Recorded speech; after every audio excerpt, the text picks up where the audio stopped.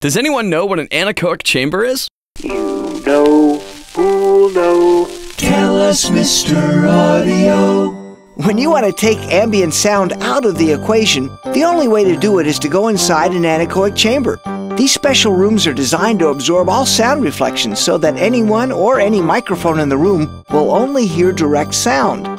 If you need to know how much sound a microphone picks up in all directions or how much sound a speaker is pumping out, as well as how much noise an object makes, this is where you need to be. The way these rooms absorb sound is by lining the walls, top and bottom of the chamber with large sound-absorbing panels. Generally, the work surface, what appears to be the floor, is a mesh grid that's acoustically transparent so that sound doesn't reflect off it. In fact, the work surface is typically suspended above the bottom of the chamber so that part of the room is below it to absorb sound there too. Because so much sound is absorbed, people can become dizzy or even worse with a prolonged stay in an anechoic chamber, so it's best not to be in one any longer than necessary to set up for the test.